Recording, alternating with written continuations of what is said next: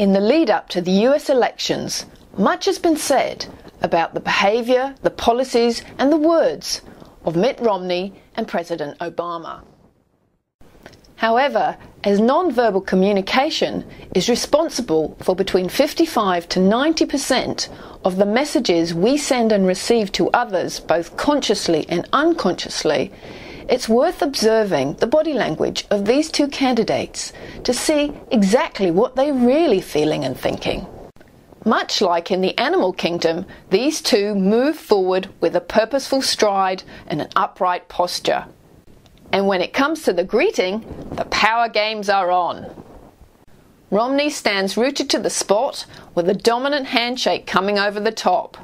However, President Obama counterbalances that by stepping forward into his space and patting him on the arm, equalizing their power game. These type of greeting gestures are seen often in business and politics, and basically, he who pats last wins. That's the power game.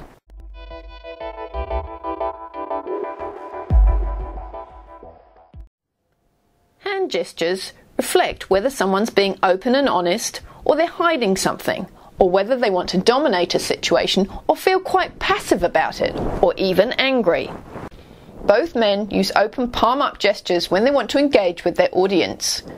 And they also both use dominant hand gestures, with palm face down, when they really want to take charge and get their point across in a clear way.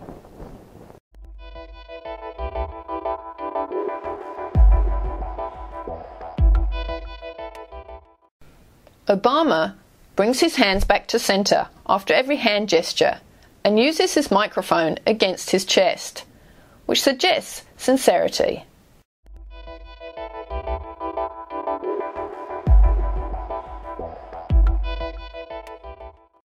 At times, both have used finger pointing, which is a very negative gesture of taking control and often of blame.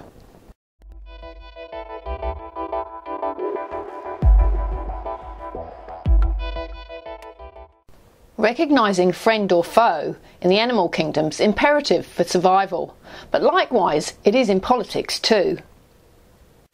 Identifying whether someone's giving you a real smile or if they've got hidden aggression underneath can be the difference between building great rapport with someone or understanding a competitive opponent.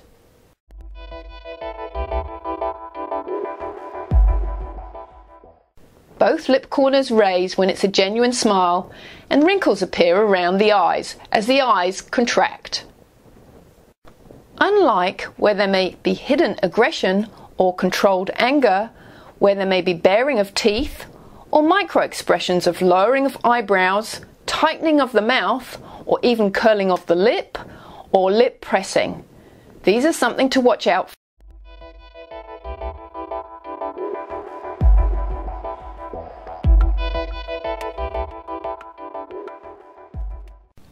Where there's a pulling across the shoulders in clothing can often mean that someone's very tense and are pulling their shoulders forward to protect themselves.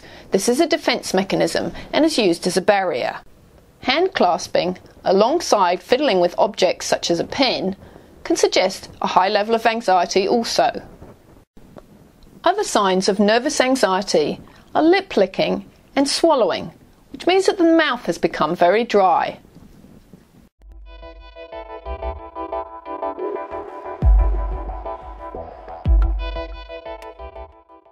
Noticing how people relate to the people closest to them and the proximity and space between them can tell you an awful lot about how able someone is to relate to people.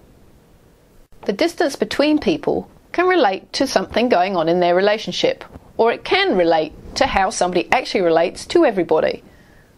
Communication, after all, is an art form, and it's something that we all need to learn. It's not always naturally gifted to us. Being able to recognise these body language signals and gestures enables you to tell whether somebody's feeling confident or whether they're feeling nervous or anxious or maybe even being deceptive. So it's very, very useful in politics, but also in business.